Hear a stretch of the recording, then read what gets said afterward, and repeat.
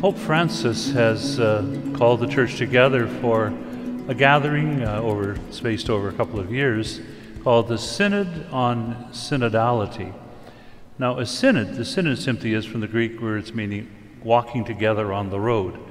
And that is indeed what we all do as Christians. In fact, Christianity was the whole reality of our discipleship of the Lord was in the early days called the way. We're walking on the road with the Lord on our way to the Heavenly Father.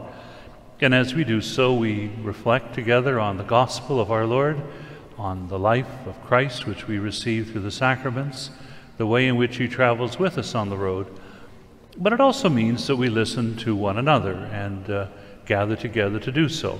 And so down through history, the bishops from time to time would gather in what they would call synods, in these coming together on the road to listen, to reflect, to discern the path ahead for this particular time in our life in Christ. And so we do that regularly. There have been synods of bishops since the Second Vatican Council. I know I've been to a couple of them myself.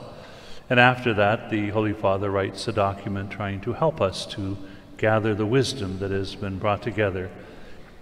But the Holy Father's decided to extend this considerably. And over the course of these next 2 years, to start with a reflection among the people of God within the local dioceses. And so he'll be beginning this in Rome, inviting us to do it, and then each of the dioceses will begin this process, in which we'll try to find ways in which we can look at the themes, the issues we face as Christians, and in parishes and groups and many different types, all kinds of people get together and think of how the Lord is calling us in this our time that we're living in right now to be faithful to him.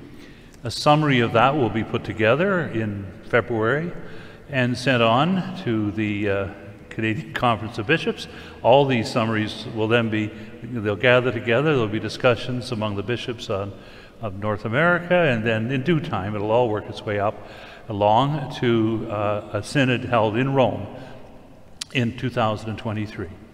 And so we're launching into that process which the Holy Father has asked us to engage in, a time to listen above all to the Word of God, to listen to the Lord as he speaks to us in the sacred scriptures and in the living faith of the church, but also to listen to each one of us, and especially to any who may feel marginalized, may feel alienated, to any and one and all, to listen to see what each one of us says and reflects upon as each of us seeks to be a faithful servant of our Lord Jesus. So I ask your prayers, I'm sure the Holy Father does as well, over these next 2 years or the different stages as this develops, for many fruitful blessings to come as we walk together on the road with the Lord to the heavenly city Jerusalem, walk together on the road in the Synod on Synodality.